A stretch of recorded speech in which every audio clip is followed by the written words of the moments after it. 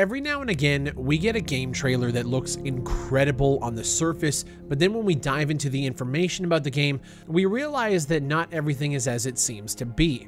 I covered a game last year called Arena Breakout, where the trailer for the game was this gritty extraction battle with realistic depictions of combat, and I was super psyched until we realized that it was a mobile title. It is a Chinese mobile game.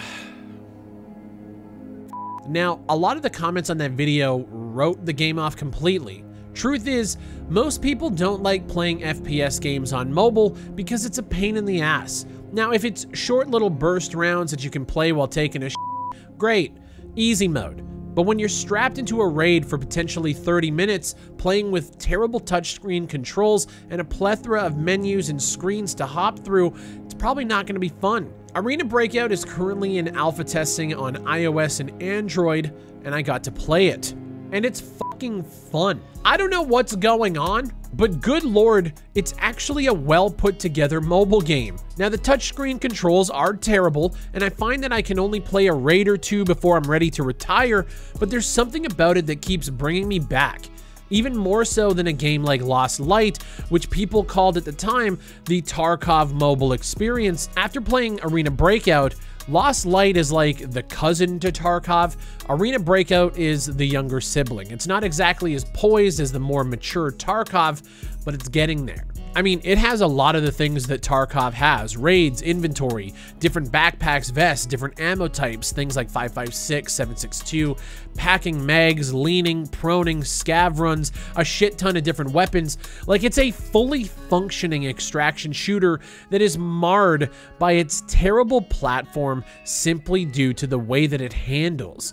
If I could play this game on a Switch or a Steam Deck, I think I'd actually have a really great time with it. I'm actually sitting here debating whether or not to pick up one of those controllers that plug into my iPhone. I want to play this game with better controls than what is currently offered on the touchscreen. That's why I hate mobile gaming, and that's why every time these games come out, I always want to play them on things like BlueStacks, which might be an option, but at the same time, if I'm playing an extraction shooter that's like Tarkov on PC mobile emulated, I might as well just play Tarkov. But if you're on the go, traveling, staying overnight somewhere, you don't have access to your Switch, I could actually see this game being a pretty big thing in the future. And I hate it because we're getting to a point now where mobile games, even though the controls and even though the graphics aren't up to par with things like PC and consoles, mobile games are bringing us the experiences that we actually want to see on these other platforms. There's so many people that want to see a Tarkov-like, Tarkov Lite experience. Arena Breakout is that, only it's on a platform that just sucks to game for long hours on. Again, if I could play this on a Steam Deck or on a Switch, holy shit, I think that would be insane. I keep thinking about going back and booting it up and playing it, and then I play a raid or two, and then I'm like, oh fuck, I hate touchscreen controls. I put it down, and then that's all I think about. It's like, I could probably do another raid. Do I just live with, I can't. I can't get over the fact that I have to aim by dragging my thumbs on the screen. I just can't. I think it's stupid. It plays like dog shit, but I know with a better controller, it would play way better. Now, the one facet of mobile gaming that I hate, I've already talked about, is the controls. The other facet, it's a two-pronged fuck stick, and that's the monetization model. We have to wonder what this is going to look like in the future and why these developers opted to make something for mobile devices, especially coming out of China. This thing is going to be monetized to all fuck. Now, right now we're in beta testing, so we don't actually know what it's going to look like, but I'm sitting here wondering if they're eventually going to sell weapons, ammo, grenades, and armor for real currency. People have already complained about like the Edge of Darkness edition for Tarkov being a pay-to-win style system. I can't even imagine what it looks like for a traditional mobile experience. And I'm sitting here, I'm like, the game itself, like as a piece of software, is built very well. It has a lot of features that a lot of people actually want to see in a game like this. A game for extraction shooter fans who like Tarkov, but don't like Tarkov, if that makes sense. But it's on mobile.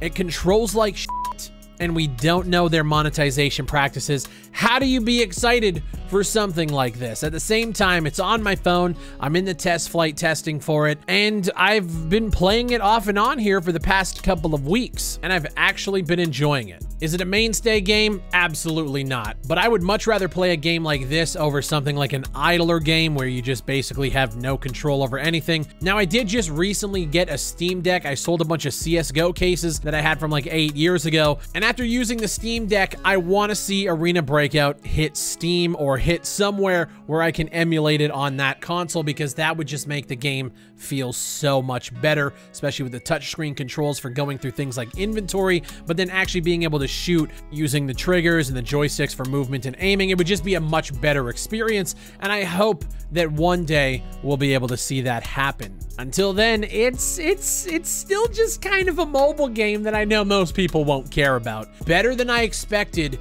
but I knew that it would fail in the areas that I just know every mobile game would for me. It's technically not a symptom of Arena Breakout. It's just a matter of you chose a platform I'm not a fan of. Get me one of those backbones or like a Razer, whatever the hell they're called, and let me plug it into my phone and maybe it'll play better. Until that point, I just can't do shooters on a touchscreen. If you guys do want to sign up for Arena Breakout, you can do it on Android and iOS. Go to their website. I'll have it linked down below. Funnily enough, just based on my analytical research on my channel, a lot of you guys have been searching for Arena Breakout. So apparently there's a lot of fans of mobile shooters on this channel. Never would have guessed it. If you guys end up liking the video, leave a like on it and subscribe for FPS content from the AAA to the indie and maybe to the mobile. We'll see what happens. My name is Big Fry. Thank you guys for watching, and I'll see you on the next one.